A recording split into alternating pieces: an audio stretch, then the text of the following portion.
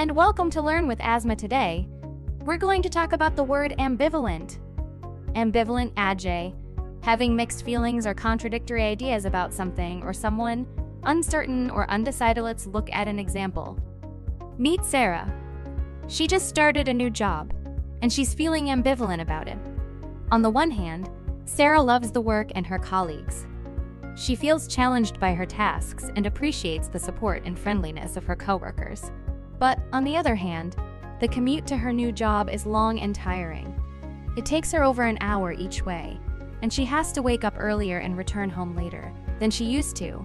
Sarah's feelings are mixed.